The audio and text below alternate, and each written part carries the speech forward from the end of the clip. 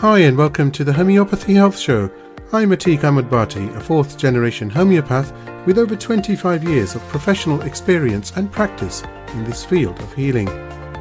The Homeopathy Health Show is the online voice of homeopathy around the world, promoting and raising awareness of this truly unique system of healing, which is suitable for all ages, young and old. Every week I invite guests from the world of homeopathy to come and share their experiences, their work, offer insights, and essentially talk all things homeopathy. Why not visit www.liketreatslike.co.uk and click on the radio and podcast button to listen to the latest episodes. So let's begin today's show here on UK Health Radio, the world's #1 talk health radio.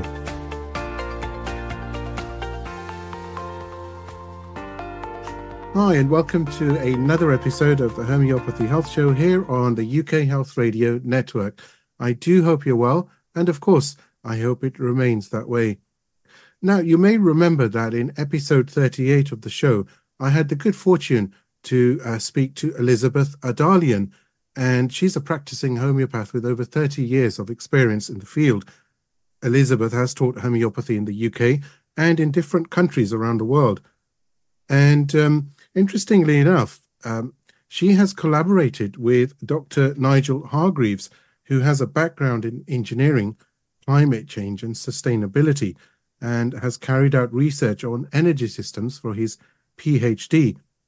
Now, both Nigel and Elizabeth are joining me on today's episode of the Homeopathy Health Show to talk about their new book, which they've co-authored, which is called Flourishing Against the Odds, Homeopathy for Our Rapidly Changing World. And just as a backstory, Nigel met Elizabeth in the 1980s after working in Asia and Africa and benefited from her life-saving treatment with homeopathy from an illness that he had developed. His career in homeopathy started in 1990, or in the 1990s rather, at the London School of Homeopathy, where he studied for his license and later started a practice focused on helping people recover from drug and alcohol addiction. Now, more importantly, working in the fields of energy decarbonization and environmental regeneration, Nigel believes homeopathy has a critical role to play in building mental, emotional, and physical disease resilience as we face increasingly threatening and complex global challenges. So I'm absolutely delighted to have both my wonderful friend Elizabeth Adalian and my new friend, I hope, Dr. Nigel Hargreaves. And I welcome you both to the show. Thank you. Thank you, Ati.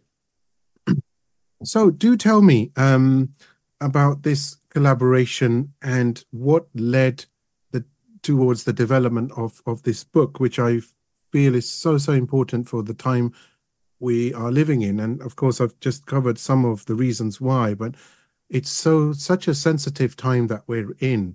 But we're going to go into more detail. But so let's start at, why and how this emerged.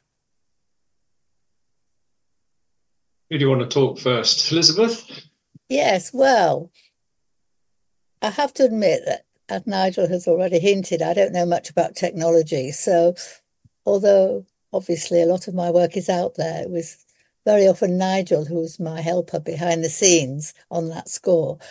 And after writing various articles around the time of the pandemic, he suddenly turned around to me and said, they're wasted on your website. And with my skill and my interest in climate change, there's such an overlap. Have you thought we could put a book together? And because we go back a long time as friends and colleagues, I thought, well, we know each other well enough to trust that we could do this. And it's been a remarkable experience, I think. Would you agree, Nigel, for both of us? Yeah, indeed. But, when you're doing something like this, you get the times when you feel like you wish you'd never suggested it. But now that it's over, I say it's over, now that the book's published, which is what I mean, I feel like quite pleased with the achievement that we've had in such a collaboration. I think it's a unique collaboration because of what you are focusing on in the book itself, and there's a number of things which include, I mean, the base, could you say the base is very much to do with trauma? So to do with wars, toxic environmental pollution, a COVID pandemic, the mental emotional fallout from lockdowns and so forth. In fact, you mentioned wars. The toxicity, from wars is huge. And on a separate note here, also the fact that we talk about climate change and, oh, this is happening to the planet and that's happening. The amount of carbon that goes into the atmosphere as a result of the wars going on is absolutely immense. And yet nobody talks about that. Everybody talks about industry and, motor vehicles and things perhaps that we can rely on. But nobody actually goes in and says, well, hang on a minute, it's also this, and this is actually one of the worst things that can happen, which is causing so much problem for the planet and for people. But anyway, I digress, right? But going back to trauma and this book, do tell us some of the areas that you've covered, and what the reasoning was behind that. Can I say, bringing it back to Samuel Hahnemann, because I think people may think that this is very cutting edge, but what's it got to do with basic homeopathy? We bring the theme back always to the organon and to Samuel Hahnemann and the vital force, which is still uppermost for us. But we see what's going on out there as what we call traumatization rather than trauma, feeding into the original trauma. But actually, what's happening out there is almost like our new maintaining cause or causes. And I think this is why we entitled the book Flourishing Against the Odds, because there's a lot of languishing that goes on because the powers out there are not allowing for us to flourish anymore. It's down to us. And what's so beautiful about homeopathy is that we can actually navigate our own course of health despite all these impacts. I think that's really what made us write this book, that we still felt optimistic that we could achieve this if we could lay down that roadmap between us. That's so beautifully said, Elizabeth, because I always say there is real hope in homeopathy. And I absolutely agree with you. The way that it is everything is becoming very restricted, and it has to be one way or the highway as far as how we live our lives. And yet there is this freedom that you can actually live your life the way that you want it. And certainly homeopathy is a means to that as far as one's well-being is concerned, mental, emotional, physical. What's your take on that, Nigel? Yeah, I'd second that. I mean, Elizabeth's treatment has really helped me in my life to recover from tropical illnesses that I encountered. But I think in terms of the book itself, what I thought was, as I was helping Elizabeth publish her articles on her website, that there was a body of information here that we could arrange in such a way that it focused on wider issues than what has happened in the past, but also prepare people for the future.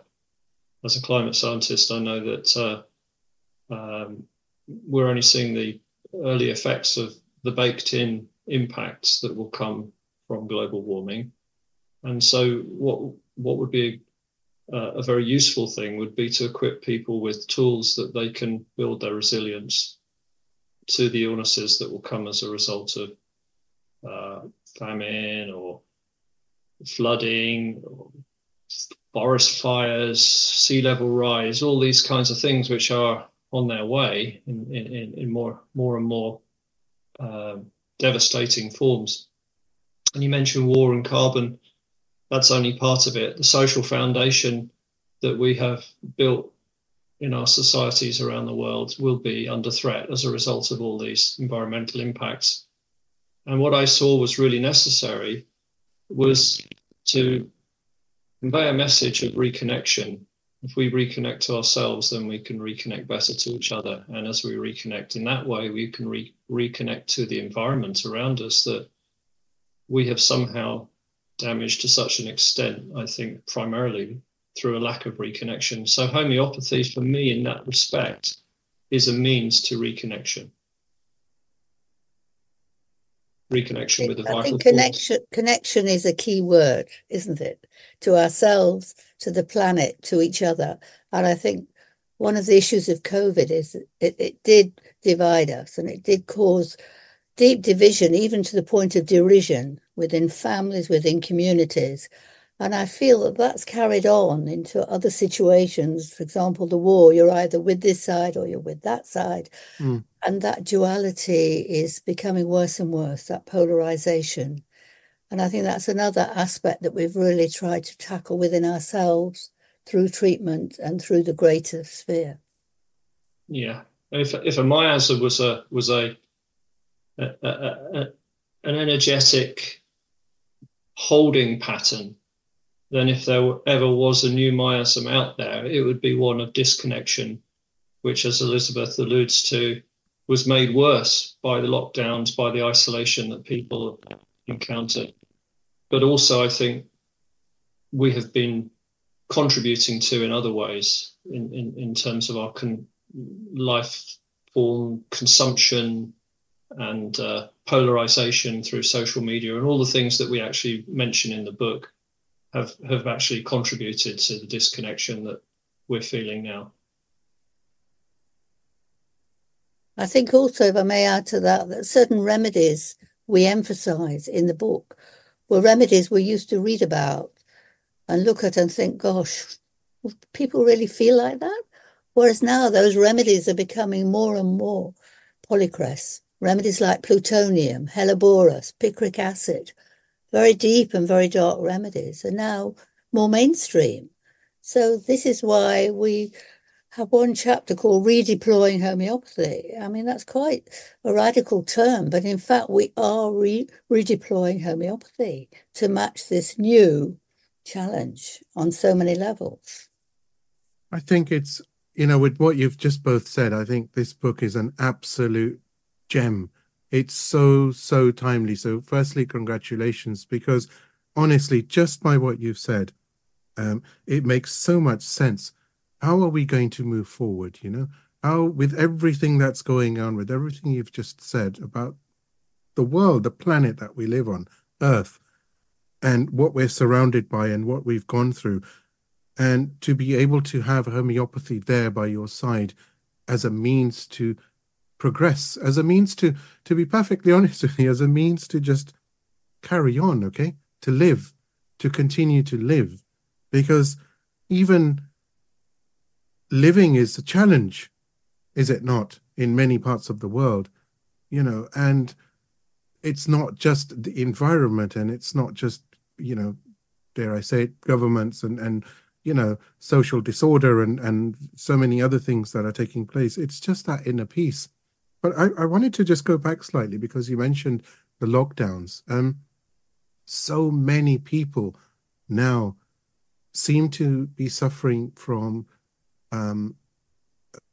anxiety attacks, panic attacks, basically being nervous for no reason whatsoever. And this is being nervous even with the people they live in within the four walls of their own home. I mean, what's your sort of insight onto what's happened here? What's going on that people are becoming so anxious all the time, and where before maybe small trials or tribulations, which we all, of course, have to go through. It's part of life. That's the way it is. But they could be dealt with. But now it's a big deal, right? It stops you and you think, oh, my God, what's going on? How am I going to move forward? I think there's a level of uncertainty, and I think that underpins what you're talking about right now. And I think that roadmap has been lost by so many of us. And I think if I'm brutally honest about my intention in starting to write these articles, even before COVID, I could see a sea change in society, that things were never going to be as they were.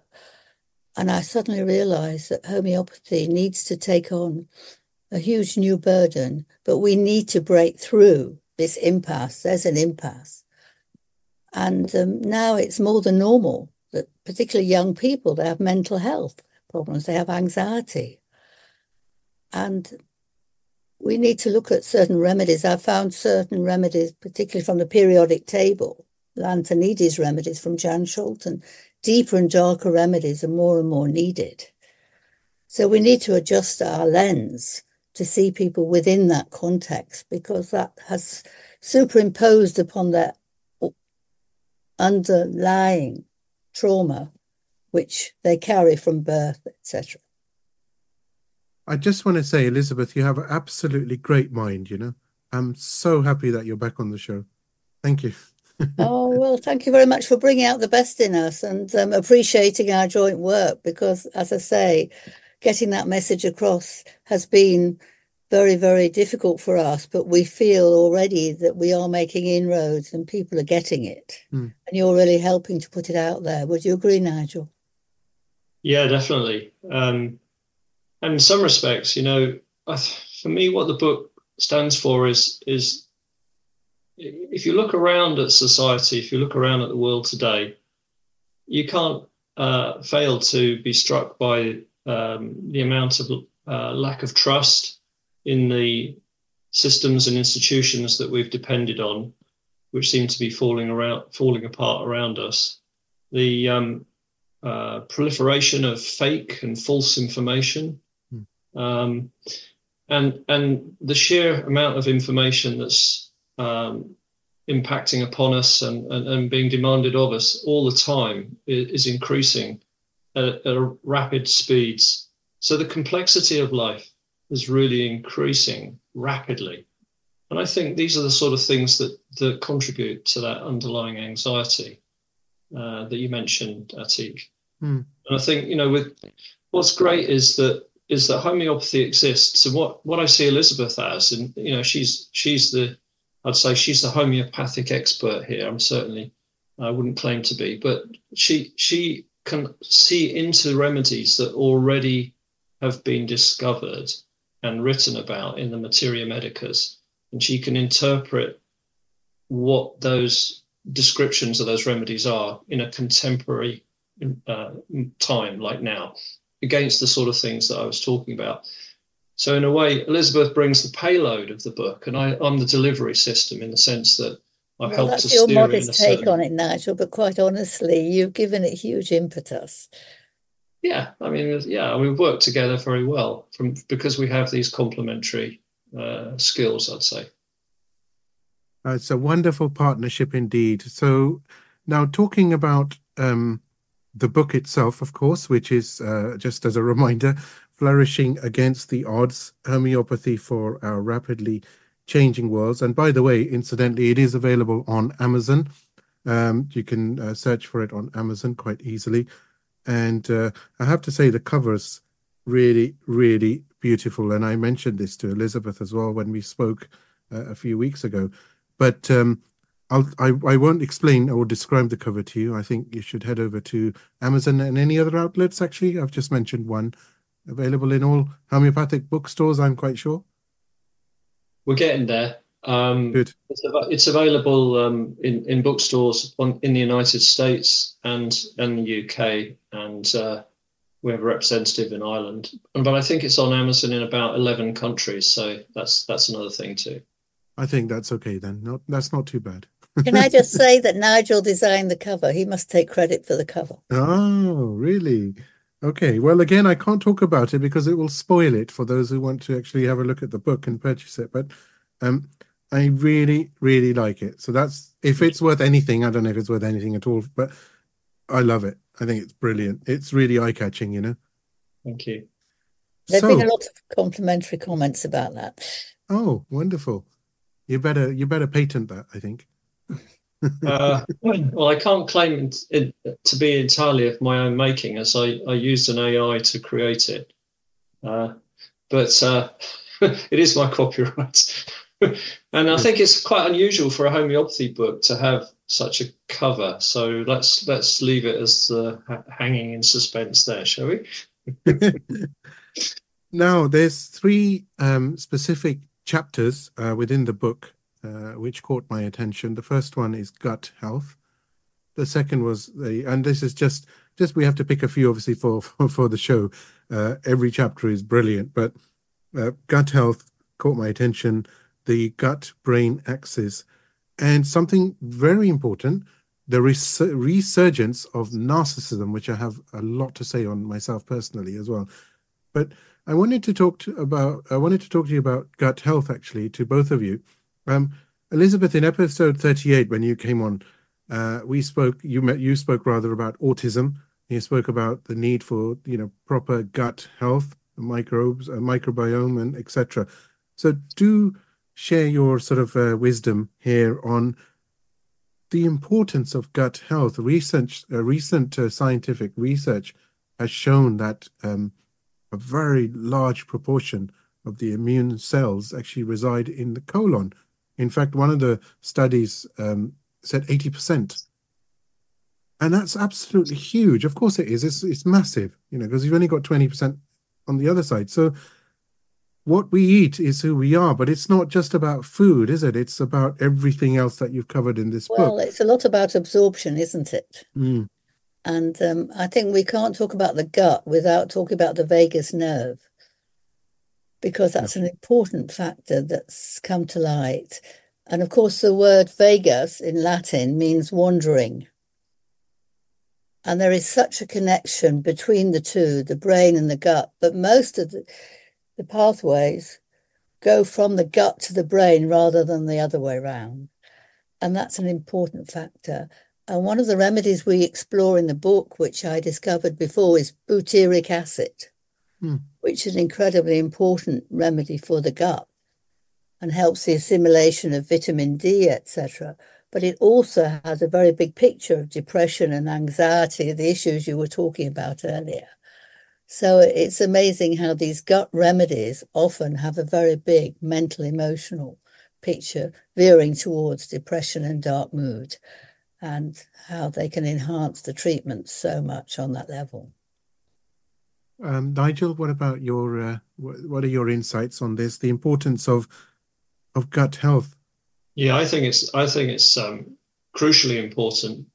I mean, the gut is also loaded with metaphors. We talk about gut feelings, for instance, and the gut itself. As an engineer, I'd be interested to know what the surface area of the gut is, but I would imagine it is an extremely large surface area, which means, to my mind, that it exposes us to whatever's going on outside of the body, within, as it were, in a very large way. So if that surface area is vulnerable to attack, then one's going to suffer ill health right where it matters. And in fact, that was one of the reasons why I first encountered Elizabeth. My gut suffered after working in Bangladesh for 2 years, and so I had to go to her to help me. And homeopathy, it was a revelation how it turned things around.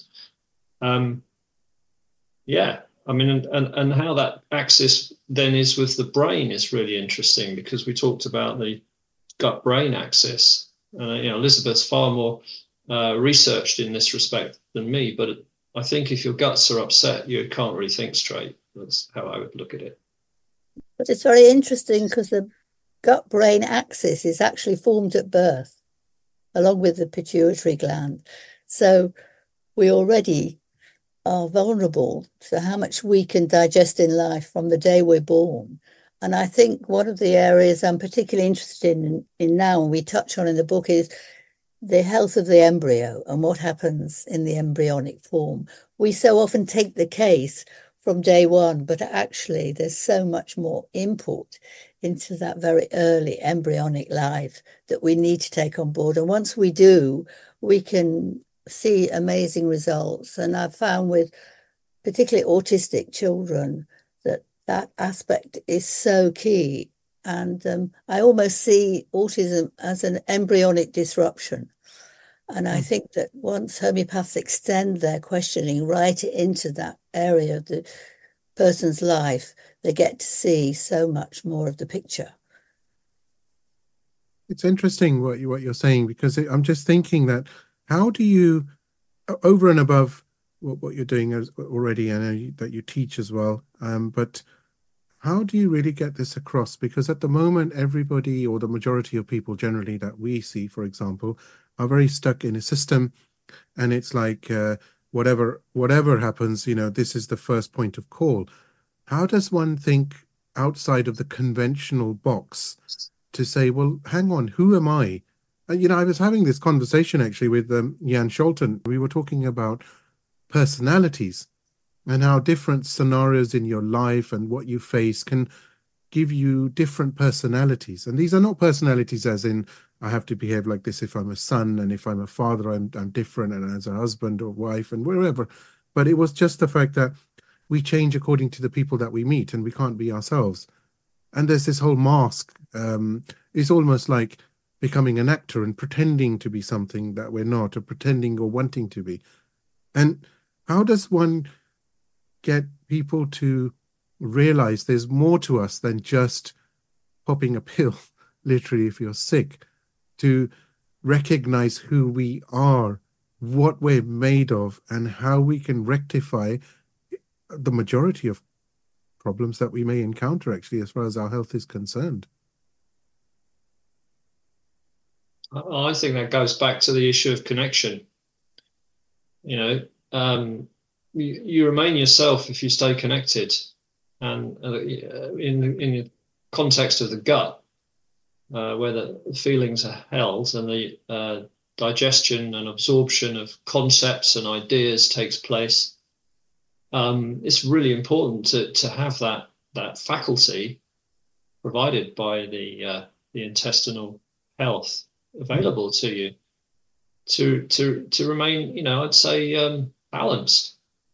So I think it's really important, and the fact that the amount of pharmaceutical drugs that are consumed and the quality of the content of foods that are consumed is going up and going down in sequence, in the sense that we're people taking more drugs from the doctors and they're eating more fast food and rubbish like that. So our guts are really under attack, and therefore I think that drives this lack of connection with who we are. That's a very, very important point, actually, that you've mentioned here, because we don't feel with our mind, we feel with our heart, and we actually do feel with the gut. And this thing that you mentioned about gut instinct, it's real, but it's just not something tangible that can be measured, but it's there, and it's a sensation. I mean, every scientist who perhaps doesn't believe in, let's say we take an example of someone who doesn't believe in emotions, but they always feel with their heart. So how do you explain that? How can you put that in? It's an emotion, isn't it? It's a sensation. And certainly the gut is a bit more physical here, though, because we eat, we digest, or sometimes in the majority of cases we don't digest properly how we're supposed to be. And then we have all this whole mess, don't we, in our digestive tract because of the way that we are. How are we going to fix that?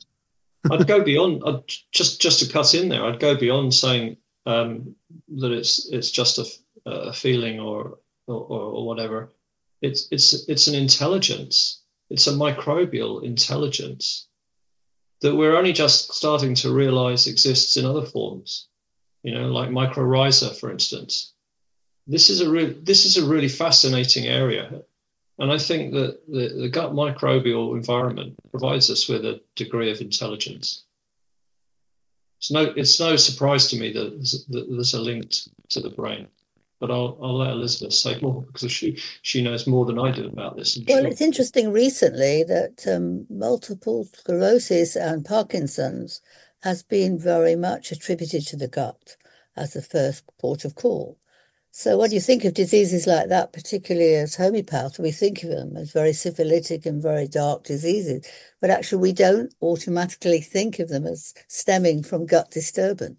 But it would be interesting to know how much shifts within that disease when you start looking at the gut and seeing how much that peels off the actual pathology.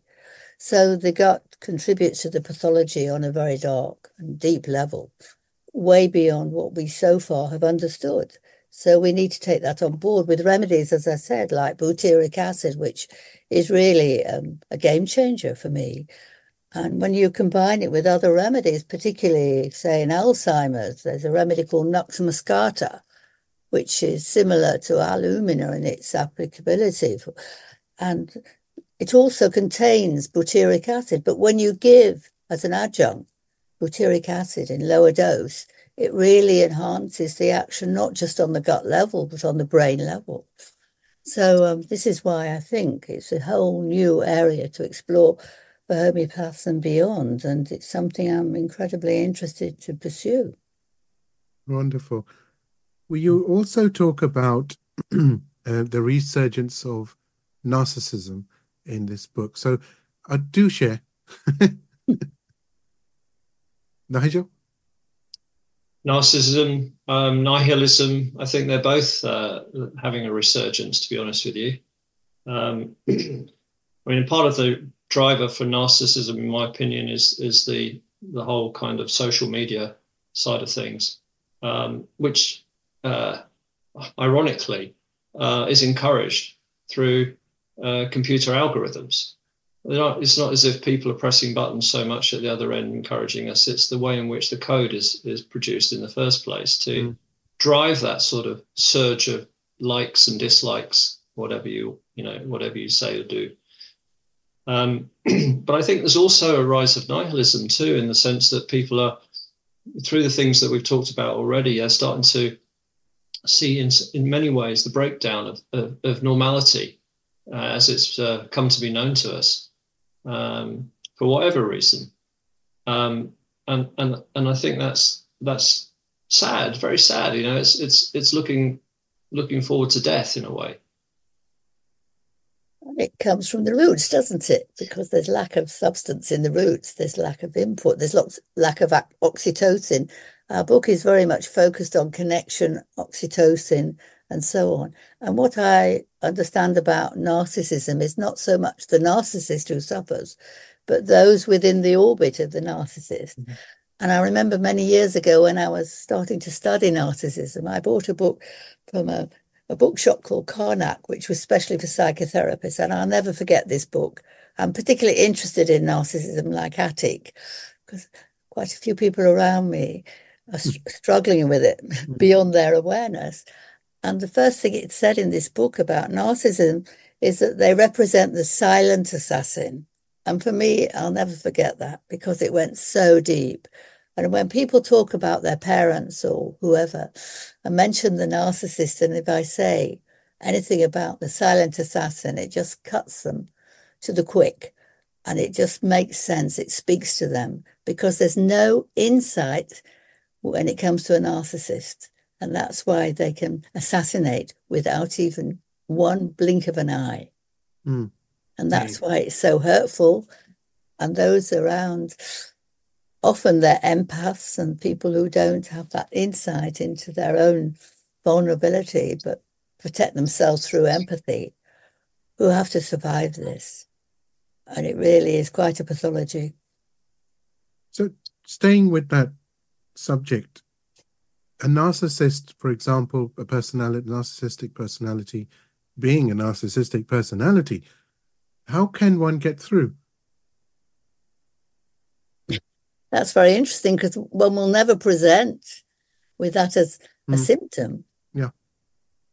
But maybe through addressing other issues, maybe even through the gut or for whatever they present with, that can be taken on board by the homeopath and dealt with in the prescription.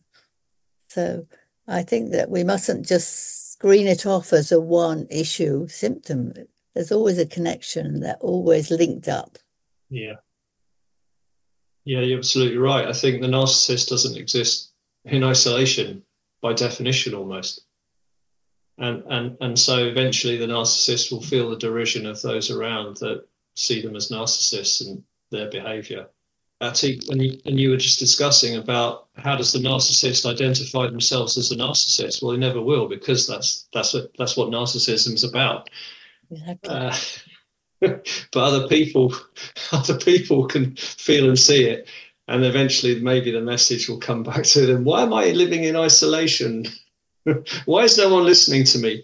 Why haven't I got a target for my narcissism? Yeah. It's interesting. But But I was, as you're as you're talking, I'm just thinking as well that, you are right about saying that it's a result. There's always a cause and effect, so there has to be, and one can go back quite a bit actually with the beauty of homeopathy to find out what was the cause, and there may be multiple causes, of course, as well.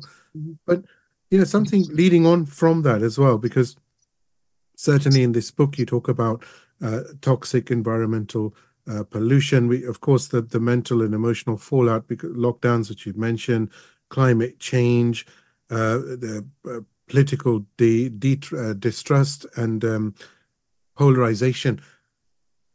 Do you find, certainly I have observed, certainly in the last several years, that now more people have a much shorter fuse than they did previously? Everybody is very much on edge, and it's just like saying the wrong thing, and there's this, you feel that people have become upset or angry. I mean, anger is, I've encountered so many people who are angry, and I said, why are you angry? He said, we don't know. We're just angry and we don't know what to do about it.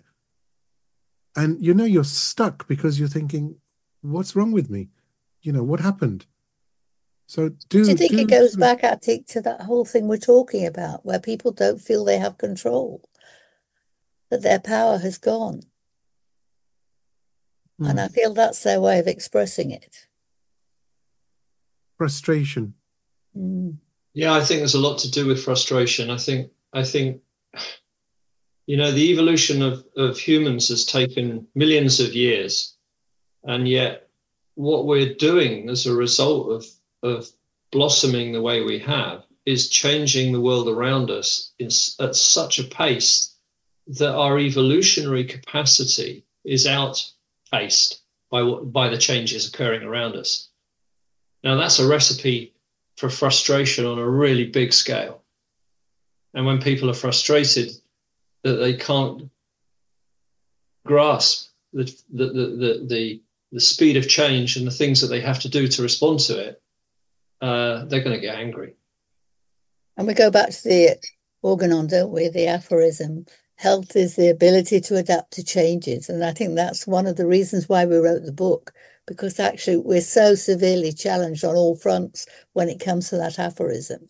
Life has changed so much since that whole ideal came about. So now we really need to navigate this new roadmap.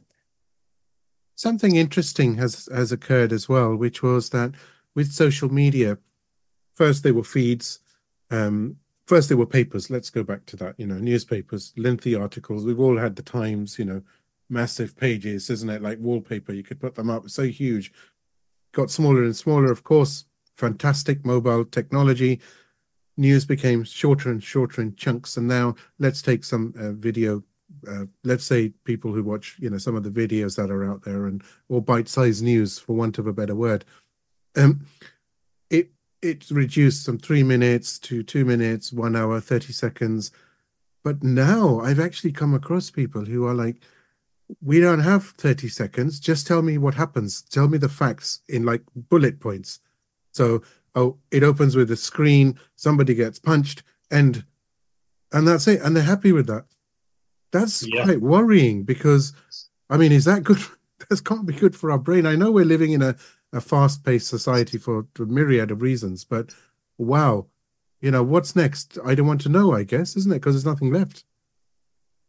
Well, I mean, you've only got to look at the success of an app like Twitter to reinforce the point that you're making. The news in 140 syllables or 140 characters or whatever the limit of a tweet is. I think we're going to have to draw ourselves back from the brink at some point. We're going to. And when you talk about war and the idiocy of war when the globe is already under threat, I mean, it's mind-bending, it's mind-blowing. It's there's no joined-up thinking. And when you talk about narcissists, I kept on thinking about the leaders who were governing these wars. If you boil it all down, don't you think narcissism plays a huge role? Is it for their survival and their reputation? What else can it be for? this is what exasperates me and what drives me to do the work I try to do, because I feel if we can make 1% of difference somewhere, something's got to break through.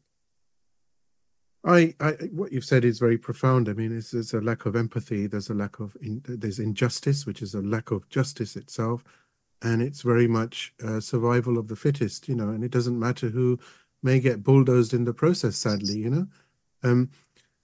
I hear stories which sometimes are quite traumatic, and it just shows you that sometimes there's places on earth. I say it like this because where life has no value, it doesn't matter to take somebody's life. And wow, what stage must one be in to be able to? I know we're going off slightly the subject matter, but it just makes me think to take a life, and we're talking about families, we're talking about children, I mean, wherever you are, it's wow. I have no words actually, because it just makes you think, doesn't it? What have we got ourselves into? I mean, talk about digging ourselves a grave. How are we going to get out of this? What a mess, absolute mess. That's why we've got to flourish against the odds. That's why we've got to fight to bring homeopathy into the modern sphere, because homeopathy is not perceived in the way it's written about in this book. And I think this is where it's cutting edge and it's useful. And I think it gives people empowerment to know there is a way, and they can take stock of their own lives and contextualize it according to who they really are, find their authenticity, and spread that around through their treatments and through their influences with other people. Yeah, I agree with that. Yeah. I mean, I think the book, for me, the book is a tool of reconnection. If it's used and the information that is inside it is used as intended by homeopaths and by practitioners from even other modalities, then it's a tool of reconnection. And we live in a world that was designed to be deeply networked and interconnected. So we're only going to face trouble if we treat it as if it's not connected to us in some way, which is basically why things are going the way they're going. And I think the book, therefore, is designed to help people to reconnect to themselves, to each other, and to the environment around them, and from which flourishing should hopefully come about. This is a great conversation. I'm loving it. Now, on to the book, specifically remedies. So do share some of the remedies that you've covered. I mean, I can just flick through as well, just for those who are wondering. There are a number of very, very good remedies, including saccharum, including uranium nitricum, vanadium, and many, many more, veratrum album, and so forth. So do share some of the remedies that are very timely at this moment that you sort of mentioned in the book, as far as flourishing, and actually to give real hope, because there's real hope in homeopathy. And when I mean real hope, I mean it's not just hope, it follows through. Can I just talk about vanadium, actually, because somebody I know who works in one of the homeopathic pharmacies received a copy of our book, and she just started flicking through it, and she said to me, I got stuck on the page about vanadium. And she said it completely changed my mind about that remedy, and I saw it in such a different context. And she was very grateful for the book just for that entry.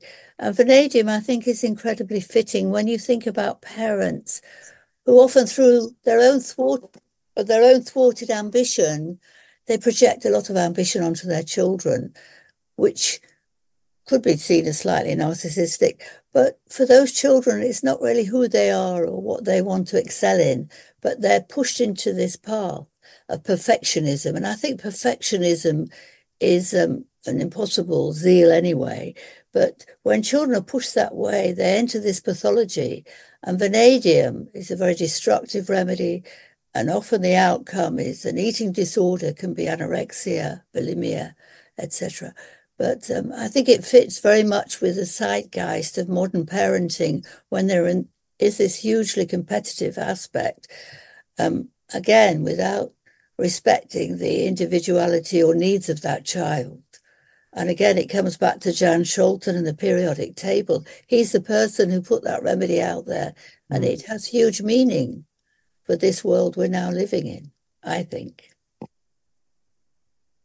What about you, Nigel?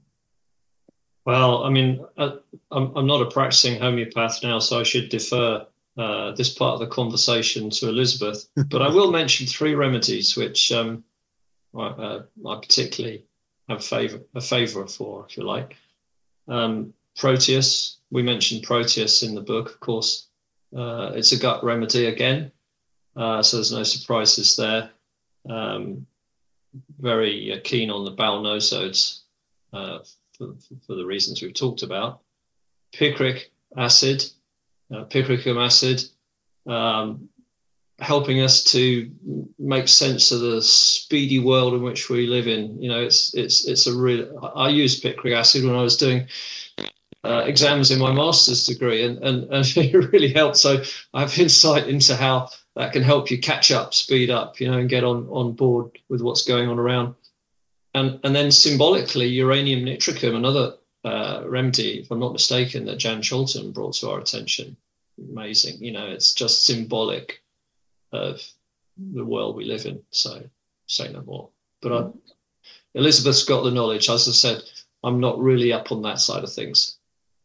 I just want to say about Proteus, they talk about it representing the state of siege. And when you think about what's happening in the world today, we all feel somewhat under siege by what's going on. And I think it's an incredibly important stepping stone remedy when we're going through those very acute states. And I use it with great purpose and intention, with good results, I must say. Wonderful. And do tell us about plutonium, because it's the talk of the town at the moment as far as homeopathy is concerned. Well, that's a remedy. When I read about it years ago, I thought, gosh, that's going to stay in the Materia Medica. But now it just comes out of every pore from so many of my clients. And there's a nihilism. There's a sense of that life has been negated. There's everywhere you look, there's doom and gloom. And it's very hard to break through that. And often there's a war situation in the background of that family. They've never adapted to living in peaceful zones. But I think it's probably representing a new miasm, definitely. There's a very heavy, dark energy associated with it. And radioactive, of course. Yeah, it's a fissile material. You know, it's on the spectrum with uranium. So, yeah. Yes. Wonderful, wonderful indeed. So, moving on from the book, are you going to actually, as a light-hearted question, are you going to have a sequel to the book? Is there going to be volume 2 and 3 and 4 maybe? Because I think this is something that's here to stay with the changing world that we're living in. Yeah, I can see. I can see. I can see there's an opportunity there. And it would be dependent on developing the themes in the book, because yes, no one book can cover everything that's happening at the moment.